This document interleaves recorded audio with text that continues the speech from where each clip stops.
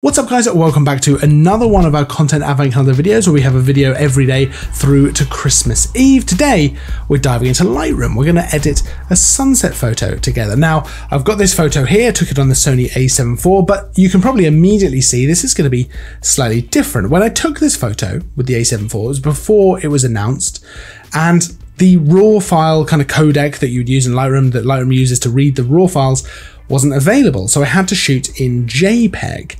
And I was shooting a sunset, so I was a little bit concerned about being able to pull back details from the highlights and the shadows and stuff like that. So I decided to shoot in S-Log3, even though it was a photo and not a video. And actually, I'm pretty pleased that I did, because it gives me a lot of room, it gives me a lot of dynamic range to pull back details in both the highlights and the shadows, which is important in a situation like this with the sunset where we have quite a contrasty kind of scene. We might have a very dark foreground, very bright sky, but as you can see, it's all very flat at the moment. It's all very colorless and low contrast, which is exactly what we want, because we're going to add in the contrast, the saturation, and all of that stuff. So that's an interesting way to kind of initially approach a photo like this. Let's dive in and let's start editing. So what I want to do is come out with a nice photo where the Lightroom is kind of the central subject with a beautiful burning sky above and the darker kind of, you know, rugged landscape kind of foreground to this as well. This is up on Beachy Head if you're interested. I absolutely love that location. And I'm always finding new ways to take photos of this lighthouse. It's a great place to go and take photos, to be honest. And I'm very lucky that it's not very far away. So let's start off with some pretty obvious stuff. Let's go ahead and add some contrast to this. We'll just bump that up a bit. We obviously might come back and adjust some of this. Let's bring the highlights down a touch. I'm actually going to bring the shadows up a bit. I'm going to bring the highlights down even further. Look at how much detail we have in this sky though. For JPEG, this is fantastic. I'm actually going to bring the blacks down and the whites up a little bit as well. And the texture up a touch. Clarity up a decent amount. Now again, we might come back to some of this. Vibrance is going to come up quite a bit, as is saturation. Now tone curve, I often leave this alone at first, but we're going to dive straight in this time. I'm going to bring down the kind of shadow part. So I'm going to select a point there and just drag it down, and the highlights, I'm going to drag them up a little bit as well. I might just adjust that slightly, and I might even bring this shadow part up here. I don't want to darken the foreground too much, but we can always do that later if we want to as well. So let's scroll down here to the Hue Saturation and Luminance panel. Now, first of all, let's bring that orange down to more of a burning orange. Yellow's down towards the orange as well. I want that sky to really be on fire. You know, green's down to yellow a little bit, and then the blues towards the aqua slightly. Saturation, absolutely going to pump that orange up, pump that yellow up a little bit. I'm going to leave luminance for now because we're going to come back. Let's come to color grading. We can add some kind of orange. I think we'll probably add a little bit of orange to all three of these, the highlights, the shadows, and the midtones. And then we can go ahead and kind of adjust it after the fact. But actually, I think that looks quite good. In fact, I might come up to the top now, sort of darting around all over the place, but that's often how I'll choose to edit, just to one thing affects another thing, affects another thing. I want to affect this white balance a little bit. That might be too warm. I want to warm it up, add a little bit of magenta, but that might be a little too much. But you know what we're going to do? We're going to carry on with it like this, because this is a global adjustment. And so that means we're affecting the whole photo. We're going to come to doing some local adjustments shortly, and I think that will probably change up some stuff in pretty meaningful ways. I'm going to add a little bit of sharpening, not too much, but let's bring that up to 20. I can ignore the lens correction because there's no metadata, I don't think, to actually be able to see what the lens was. So Lightroom's certainly not going to be able to correct for any distortion, but I don't think there's anything particularly noticeable there that needs correcting. This is probably shot on the 24-70. Yeah, I think it was f2.8 G Master. What a lens. What an all-rounder. Right, let's pop a bit of vignetting on there. Not too much, but just a touch. And then with the calibration, let's bring the orange over toward, or the red primary over towards the orange, the blue primary over towards teal. Great place to sort of start. We can move away from that if we want to, whatever we want to do. Now, the next thing I want to do, I've done a bit of a nice sort of global edit there. I want to come into the crop overlay, and I want to make this 16:9 to begin with, because I think it'll work really well with kind of a wide feel to it. I'm going to bring that in a little bit.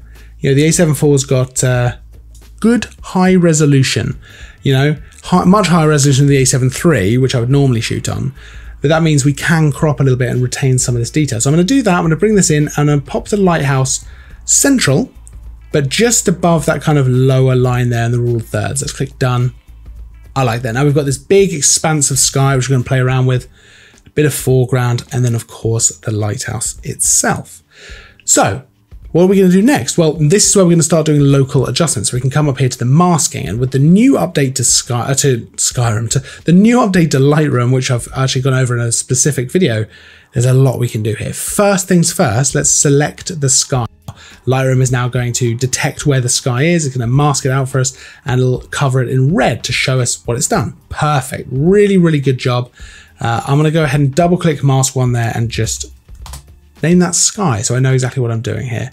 I might bring that down a little bit in terms of exposure, not too much. I'm going to bring the dehaze up a little bit. Shadows down. That's just going to make those darker clouds a bit darker. Maybe the blacks down a little bit as well, just to darken up those clouds. Whites up, just to add a bit of contrast to the sky there. And I think I'll leave it as is for now. I love the color in there. I might even bring that dehaze up a little bit more, you know, something like 20. Yeah, you can go way too far with dehaze. It's too easy to go too far, you know. We've all done it. So I like how that looks now. Look at that sky. We can see before and after of the whole edit by pressing the / key on the keyboard. So this was where we started. This is where we've got to. A real injection of contrast, color. I'm very, very pleased with it, but we're obviously not done. So I'm going to come back up to masking. Let's go ahead and click create new mask. And let's make a radial gradient. Now I'm going to drag this on as kind of an oval around the lighthouse here.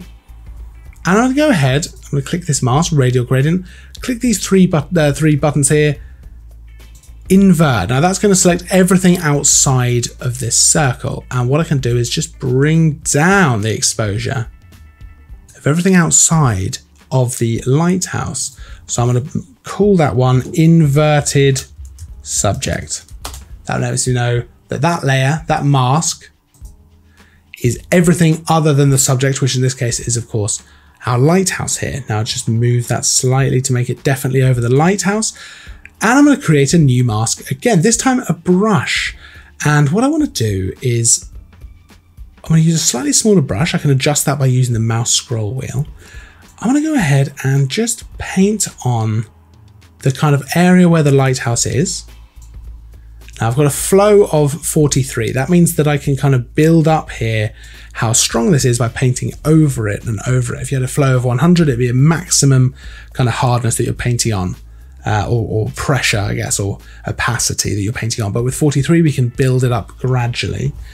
I'm going to hold the spacebar and left click to zoom in a little bit on this lighthouse, and I'm just going to paint onto the lighthouse itself. What I'm going to do is actually just brighten this slightly. Now I've got auto mask on. That's going to help a little bit with keeping inside the lines, not going too outside of things here. But I think we can do a pretty good job just masking this up. Maybe just pop a bit in there, a little bit around here. Yeah, I think that looks pretty decent. Let's press space and left click to zoom back out. And then we can just bring the exposure up of that area. And that's going to help with just sort of making that pop a little bit compared to the rest of the foreground here. Now we can go one step further here, but first let's name this layer. Let's call this lighthouse. What we can do is we can create a new mask. You know what else I might do actually before we do that? On the lighthouse mask, I'm just going to add a bit of clarity as well. I'm pretty happy with that. Now I'm going to create a new mask, a linear gradient. And this one I can drag in from the bottom. I'm just going to sort of cover the main bits of the foreground here. You can see it kind of feathers its way up. It's very nice. And we're going to add some clarity, absolutely, to this foreground, but then we're going to just darken it a touch as well. So bring the exposure down. I'm just going to name that one foreground.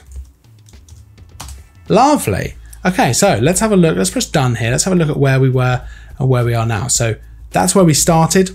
And again, this is just the / key. That's where we are now. We can press Y to see side by side. Look at the huge difference we've made here. Absolutely awesome. So I'm really happy with that. Now what we're going to do is go into masking here. I'm going to create a new mask. Let's go brush. And with a reasonably big brush here, so again, using the mouse scroll wheel to affect that, I'm just going to paint in this top bit of the sky here. And I'm going to actually change the color temperature here to more of a sort of a cooler tone.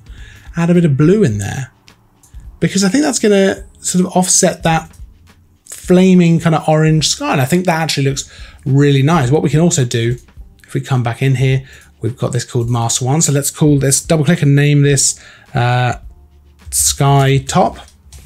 Then we know. I'm going to darken that bit of the sky as well. Not too much, but just a little bit. And look at that. I am really, really happy with how that has come out. Let's do backslash again. Before, after, before and after next to each other. Of course, that's Y on the keyboard. Yeah, I'm very, very happy with how that has come out. I've got to say, when I was there, it was a particularly lovely sunset. I was very, very fortunate. I actually received the A7 IV from Sony about half an hour before sunset. So I managed to get the camera out. Fortunately, it's charged up battery, pop a card in, rush out, and I managed to snap a couple of photos. Now, I think the sun had pretty much gone down at this point, but still a lot of color in the sky. And by shooting in that S-Log3 format, that picture profile, I was able to capture more kind of information, dynamic range within the photo, so that I don't have a blown out sky or, of course, just horribly crushed shadows in the foreground. Of course, if you shoot it raw, it's going to be even better. You'll have even more information to play around with, which ultimately will give you the best possible end result through editing. But if you don't shoot raw, this is an interesting way of doing things, and something I'd never thought to do before. I'd never really had cause to, but actually it was a very interesting way of doing things. Now, if there's anything you'd like to see covered in a future video during our content advent calendar, let me know down in the comments, because all ideas are welcome. All ideas are welcome, because 24 videos is a lot of videos. And in case you're thinking, must have shot them ahead of time. Nope. So all ideas are welcome, valued, in fact, appreciated. So let me know anything down there. Any questions, of course, pop them down in the comments. There's a link to all the stuff used for this video, including the A7 IV, down in the description of this video. You can check that out for yourself. Don't forget to like and subscribe if you enjoyed the video. That massively helps me out. I will, of course, see you in the next video. And until then, as always, thanks for watching.